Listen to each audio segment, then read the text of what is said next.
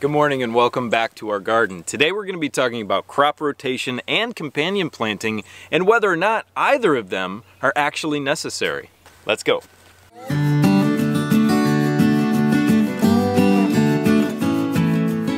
So first, let's talk about crop rotation in your home garden. Now, crop rotation is simply growing plants from the same families in different areas each year. Different plants in different plant families demand different nutrients and they demand different conditions. So logic tells us that growing the same plants or the same plant family in the same area year after year is going to completely deplete the nutrients from that area of the garden, and you won't get a good crop after you've depleted those nutrients. So keeping those nutrients in the soil is important because a healthy plant with the proper nutrients will fend off the diseases on its own as well as suppress the bugs because the plant is incredibly healthy. The bugs attack sick plants. But there is a very strong argument that you do not need to rotate crops in a small home garden or even on a small organic farm, and here's why. Well, it's simply because the soil degradation on a small organic farm, and especially in a home garden, just probably does not exist. Those crop rotation rules that have been in place for years and years, rotating every 5 years, don't plant the same thing in the same field every 5 years, were made for large farming operations. Now, those large farms have thousands of acres of the same crop. That is a serious monoculture. And a small garden like this is a very plentiful polyculture. I have probably 15 to 20 different vegetables and fruits planted in this garden.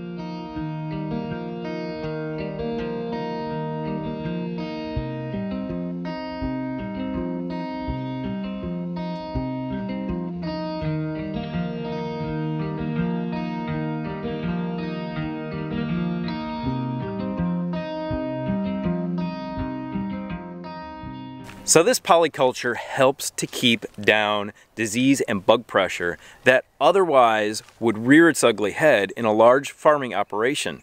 So here's what's happening in a small garden or a home garden is you're constantly adding new fresh material, new compost, and new nutrients to your planting beds. That is going to pretty much completely negate any soil degradation of nutrients from one type of fruit or vegetable in the bed, and you do not need to rotate that crop every single year. If you're constantly adding rich organic matter to your beds, you do not have to worry about rotating the crops. So if you want a healthy garden with healthy plants, less bug pressure, then feed your soil. Now, of course, there are plants that like a more acidic soil, they like more alkaline soil, or they like a more sandy soil, or a soil that's more heavily based in organic matter, but you will figure that out. The plants will still thrive in your garden if you're feeding that soil every single year. And actually not every single year, every single season, because if you live in an area like I do, you're gonna have 2 growing seasons per year. Now that's a perfect segue into talking about companion planting, because you may want to rotate some crops every single year, like legumes. Legumes do something very special, and that is fix nitrogen into the soil. So if you have plants like, say, cruciferous vegetables, which are heavy nitrogen feeders, then maybe planting peas or beans in that area the season before will assist and help out those broccoli or cauliflower the next season. And right here in this area, even though they haven't come up yet, except for our spring English peas, we have the 3 sisters planted. That is a very famous trio, companion planted trio. It's a Native American technique where you plant corn, squash, and beans in the same area. And I'll tell you why that's done in a second. So let's talk about what companion planting is. It is a method of planting different kinds of plants in the same area so that they share mutual benefits. And that makes the plants more productive in having complementary characteristics. Now those benefits include sharing nutrients, increasing the number of pollinators, increasing the number of beneficial insects, and physical characteristics like shading the ground to suppress weeds, or shading plants that need more shade. It can also help in conditioning the soil like we talked about with peas and beans, the legume family, where they're fixing nitrogen in the soil. Or things like carrots and beets that actually break up harder soils and bring nutrients from down further below in the soil. Now you do also have to be careful what you plant next to one another.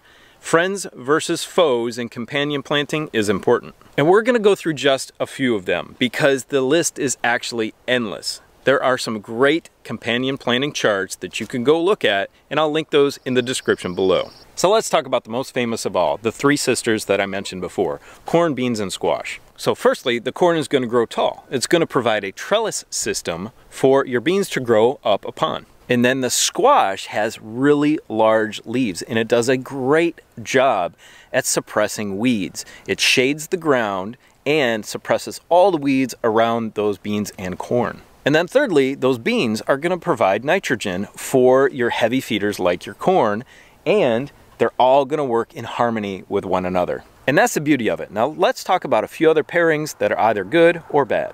And I want to make sure that you're not getting stressed out about this because there are way more good pairings than there are bad plantings.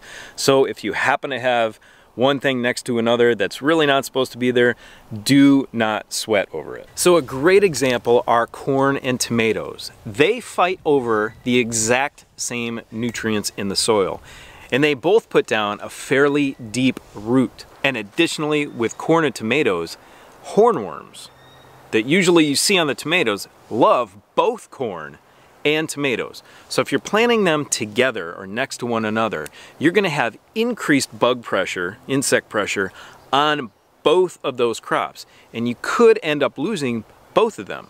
So if you separated those in the garden, then you may lose your corn, but your tomatoes could survive because it's on the total opposite side of the garden. But remember, if you're using good soil management practices and you're also out there in your garden every day keeping an eye on things like you should be, then you're not going to have an issue. We hunted hornworms in this video up here. It was a lot of fun. My daughter enjoyed it, and it's a good way to do it. Also, you can use a black light. Now let's talk about one of the biggest foes in the garden that you've probably heard of, and that's planting allium plants next to legumes, or beans and peas next to onions and garlic. Beans are actually a plant called an allelopathic plant. And what that means is they put down into the soil certain biochemicals that are toxic to other plants. Or those biochemicals will act as a growth inhibitor for other plants. And one of the plants that's severely affected by that are plants from the allium family, leeks, onions, garlic, etc. So I really want you to look up allelopathic plants, figure out what those are. There's not too many of them, but peas and beans are one of them. So be careful with those in your garden. But at the same time, those peas and beans are fixing nitrogen in the soil, which is beneficial for a lot of other plants. So just pay attention to the pairings and you'll be fine. And one of those positive pairings are actually beans and carrots, which share nutrients between the two and actually help promote growth between the two. The last one I'm going to mention is garlic and asparagus. Now you can see mine are planted probably 40 feet apart from one another. And that's because certain things contained within plants from the allium family, like the garlic, will completely inhibit the growth of asparagus. Asparagus gives up really easily in its growth. So it's really important actually to keep asparagus separate from almost everything else. There's very few things you can plant next to asparagus. I think dill and parsley are two of them, but asparagus needs to be a loner and have its own area. So this is a great example of having a plant in your garden that is going to be beneficial in a different way for your plants. This plant right here is called salvia. It's a member of the sage family, and it puts out these gorgeous purple flowers. And one thing it does is attract a lot of pollinators. The bumblebees love this plant. Here's another plant that's also very important for your garden in that it will help keep away bad insects, and this is oregano. So any herb really is going to help to deter, through their smell, a lot of bad insects. Now I do have to say one thing about herbs in your garden. They can get out of control really fast. We actually have walled this one off from the end of our bed because it was growing back into the bed and taking over completely. But the benefits from them are really great. And just remember, planting non-edibles in your garden is almost just as important as planting your edibles, because those non-edibles are going to assist with your fruits and veg. Now, something we haven't planted in the garden yet this year, but we will, and we always do, are marigolds and nasturtium. You can actually eat those flowers, but what those flowers do is not only attract pollinators, but they also attract beneficial insects, and through their smell, they ward off pests. Now, I want you to keep in mind that those planting distances that are printed on the back of those seed packs are more for larger operations. You can actually plant things closer together, and they do just fine. And remember, planting those companion plants close to one another is really going to benefit both plants, kind of like our beets and peas down here. Now, I also want you to remember that sometimes a weed is not a weed, and it can be beneficial to your garden, like a dandelion.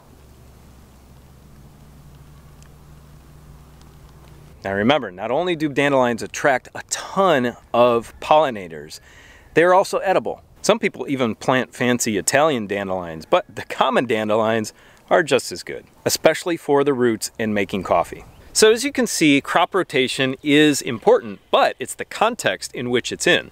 But companion planting can be very important and beneficial for any garden. Now go click on this video playlist, which gives you about 50 different topics on gardening in our orchard, and I know they're going to be beneficial to you. Have a great day. We'll see you next time. Bye.